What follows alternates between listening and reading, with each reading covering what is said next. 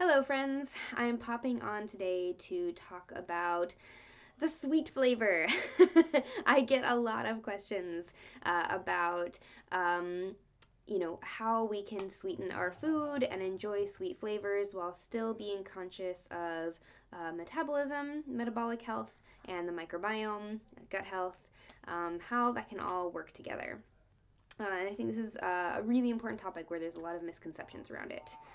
First of all, I don't like to be dogmatic at all, and I think some people get really extreme about sweets or sugars or carbohydrates always being bad, and that's not true, right? People have been eating sweet foods.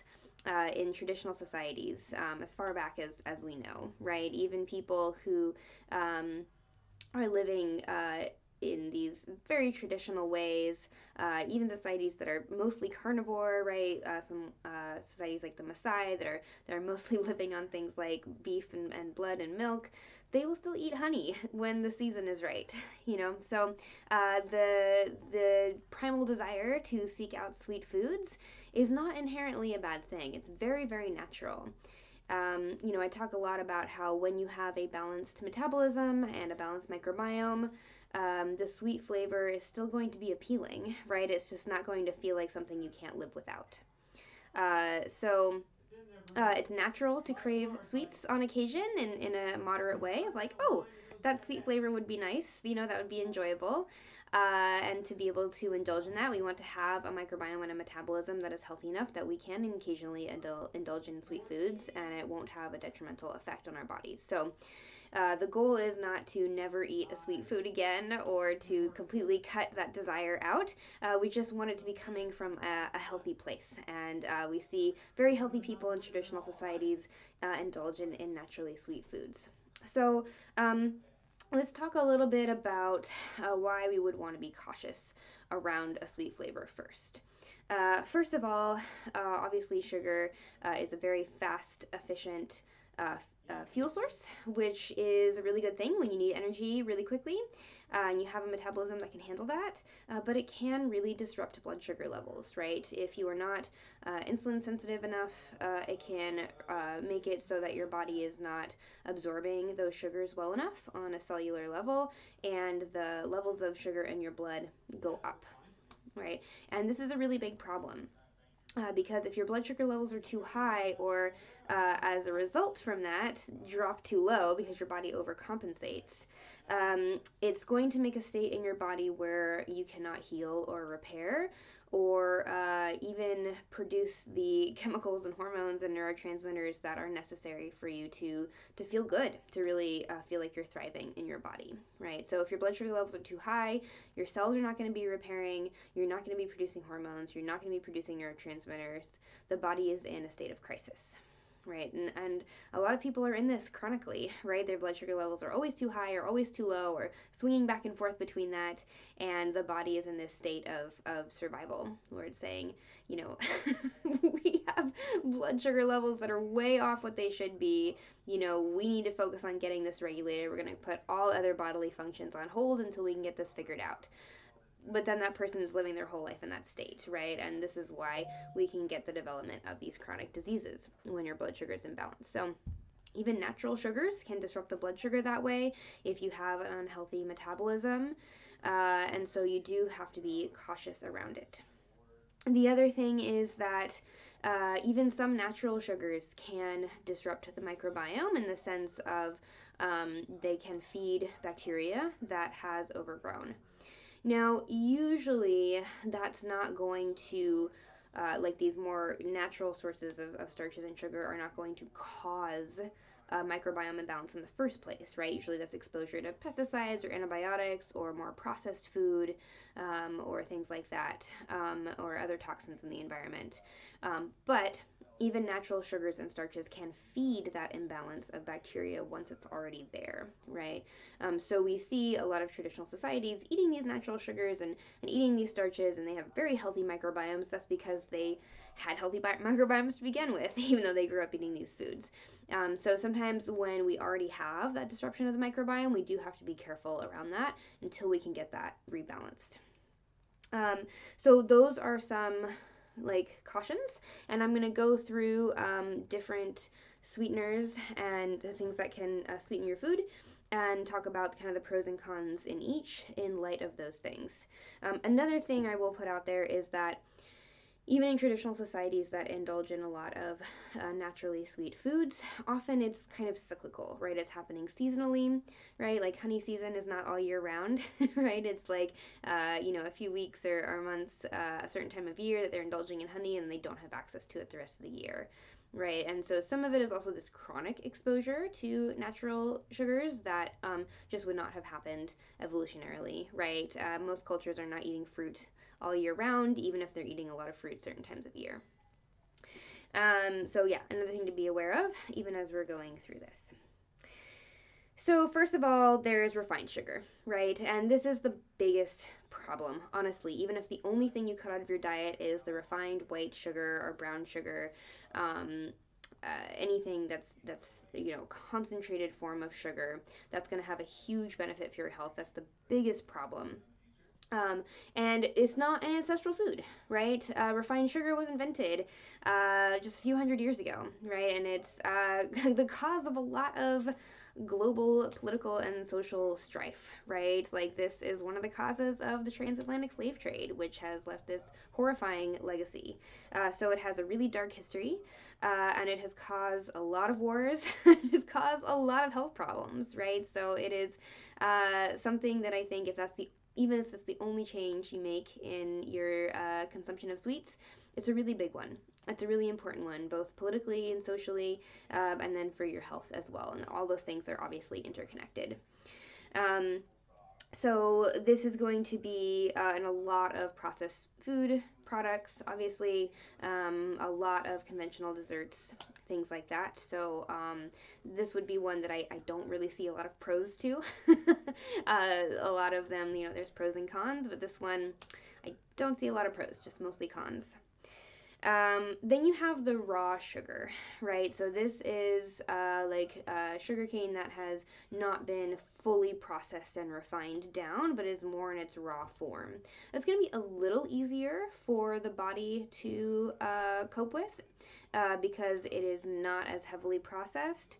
So this is going to be things like turbinado sugar or like coconut sugar, things like that. And a lot of these like paleo-friendly, natural products have these in them, right? A lot of these kind of alternative products that are being marketed as healthy alternatives will have these ingredients.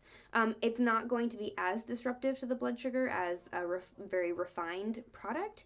I'm still not a fan though, unless you are really at a state where you are in remission from your symptoms and it's just an occasional indulgence. It's not something I would recommend. It still could be very disruptive to the blood sugar unless you have a very healthy metabolism, and it's definitely going to still feed overgrowth of gut bacteria unless your gut is really balanced.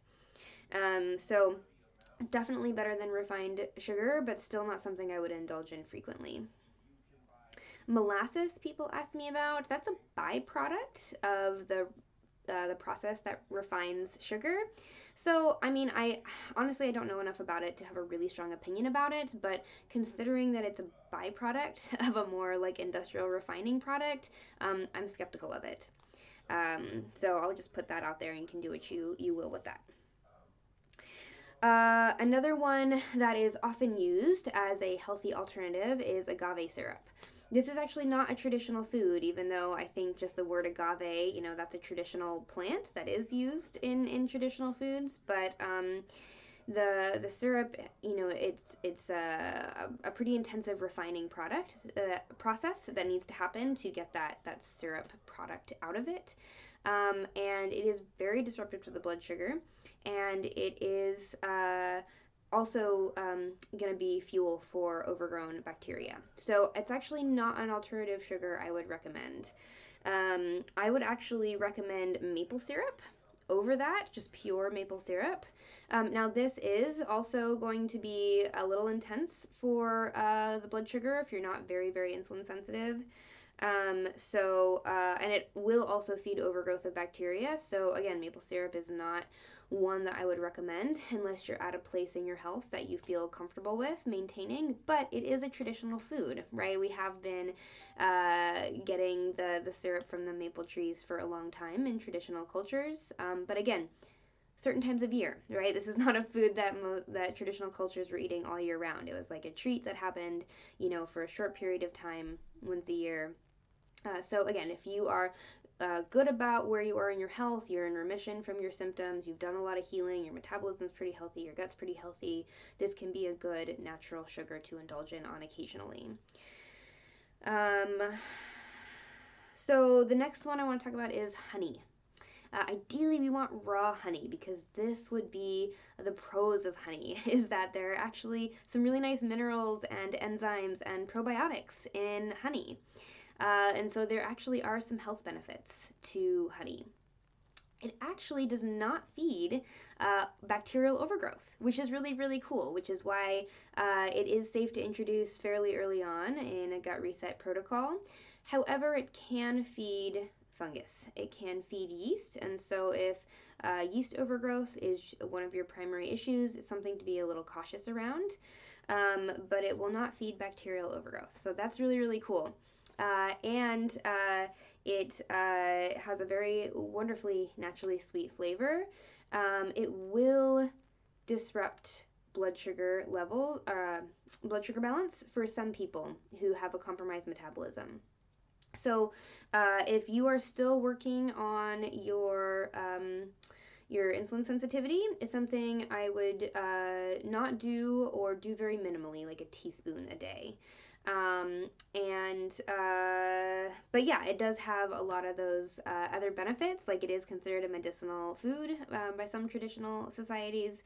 But again, those societies were eating it during honey season and not other times of year. So, a lot of a better option, in my opinion, than some of the other ones I have discussed because it does have those benefits. It does not feed bacterial overgrowth, but there are still some cautions around it. Still can be disruptive to blood sugar and it still can feed yeast overgrowth.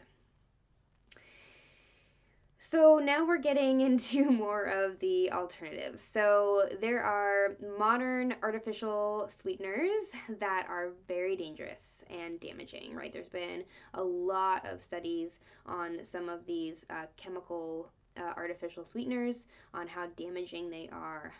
They really are toxins, and so they can be damaging to the liver. And we definitely don't want to do any of those. But there are a lot of these kinds of natural alternatives on the market now, especially since ketogenic and low carbohydrate diets have gained popularity. And some of these are these sugar alcohols, right? These things like erythritol and xylitol and allulose, things like that. And as far as I can tell, these don't generally feed bacterial overgrowth. So they are sometimes used by people who are trying to do a gut reset. But they are not traditional foods either, right? They're very recent inventions. And we don't really know how they affect us in the long term, right? And I just tend to be skeptical of things that were invented in the last couple hundred years, right? Because we just don't know. And to me, there's a reason why nature didn't come up with this on their own. And even so, like, even if we discover that they're probably safe, which a lot of them look like they probably are, but our bodies don't necessarily know how to cope with them from an evolutionary perspective, right? And I'm really into the idea of really thinking about how our cells respond to things from an evolutionary perspective. That if our cells are encountering something, a substance that never existed until a couple hundred years ago or the last 100 years, again, I'm just skeptical about what that is doing to the body. And personally, I wouldn't risk it, especially if you're in the midst of healing, really significant chronic illness. It would just not worth it to me. So I don't recommend them to my clients. If it's something you want to indulge in once in a while, in a treat, for a special thing you're making for a holiday or a treat or something, it's certainly not the end of the world. But again, not something I would generally recommend. There are some other more natural alternatives that I'll talk about in a moment. I feel similarly about monk fruit. Even though it's an extract of a whole food, um, it was not used, traditionally, and it takes this extractive process to produce it, and I'm skeptical of it. Okay, so some of the more natural options that are also going to be a little gentler on the blood sugar, or won't affect blood sugar at all, and also will not feed bacterial overgrowth, are going to be the chicory root, the inulin, and stevia. So chicory root or inulin, that is a traditional food. Chicory root has been used as a natural sweetener by traditional societies, and there's a lot of health benefits to it. It's very, very high in soluble fiber, which actually can bind to toxins and help you detoxify the bowels. So it is a natural sweetener that does not actually have any sugar in it, so it will not disrupt the blood sugar and it will not feed bacterial overgrowth. Now, that being said, there are some bacteria that can feed on the soluble fiber, and so if you have very, very serious gut dysbiosis, um, I wouldn't start out with this. I would wait until you've done some level of gut repair, but it can be brought in a lot sooner than like true sugars and starches and things like that. So maybe wait, at least 4 weeks or so into resetting the gut until you get, the worst of the overgrowth purged out. But then you can bring that in. And it's a really, really lovely alternative that, like I said, has these also detoxifying health benefits to it. And stevia is the one that I allow even for my clients that are the most compromised because it is an herb. So it doesn't have any sugar actually in it. It's just a sweet flavored herb. And it is used in traditional societies. It's used as a sweetener in traditional contexts. And it does not disrupt blood sugar. And it doesn't really have any downsides that I have seen. Now, there are some people who it seems to upset their stomach. They seem to get a little irritated digestively by it when they're first starting out, but these tend to be people that are dealing with pretty significant health issues. It's more unusual in my experience, but it can happen, so it's something to be aware of. You also have to be careful because, unfortunately, a lot of the stevia you can buy in the US has things like dextrose and other sugars added to it because the sweet flavor is very distinct. It doesn't quite taste like the sugar sweet flavor. It's kind of a distinct sweet flavor. And so a lot of times things are added to it to kind of shift that flavor to be something that Americans are a little more used to. And so you have to be really careful about the product that you buy. But if you just get pure stevia, it's a great alternative that you can use even in the first stages of resetting the microbiome and healing your metabolism. Now, there are some pros and cons to just keeping the sweet flavor in your diet at all. Some people who have had a really intensive sweet addiction actually need to reset their palate, and I recommend that they take the sweet flavor out of their diet entirely for at least a couple of months just to reset the palate. And then they can bring it back in with some of these sweetener alternatives.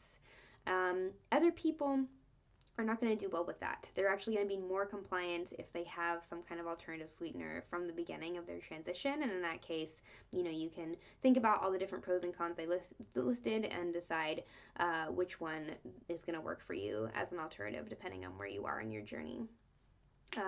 I actually took out all sweet flavors for over a year because I had such an addiction to the sweet flavor. I felt like it was really important to myself to completely reset my palate.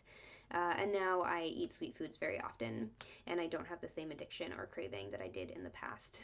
So that was my personal choice, but that doesn't work for everyone. So I hope this was helpful in talking through why we want to be mindful of sugars in our diet, even natural ones, and the pros and cons of your different options. Let me know if you have any questions.